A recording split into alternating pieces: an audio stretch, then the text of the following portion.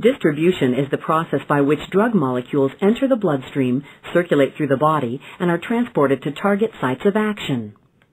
Distribution begins when drug molecules enter the blood from the liver where they have been metabolized. The molecules then travel all over the body via the vascular and lymphatic systems.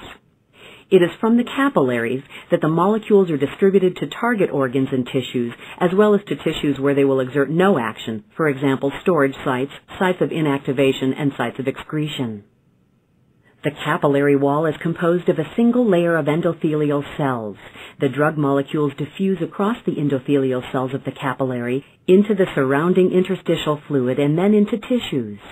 Because the drug molecules are delivered by the blood, the entry rate of a drug into a tissue depends on the rate of blood flow into the tissue mass, and the rate at which entry and exit of the drug molecules between blood and tissue equilibrates.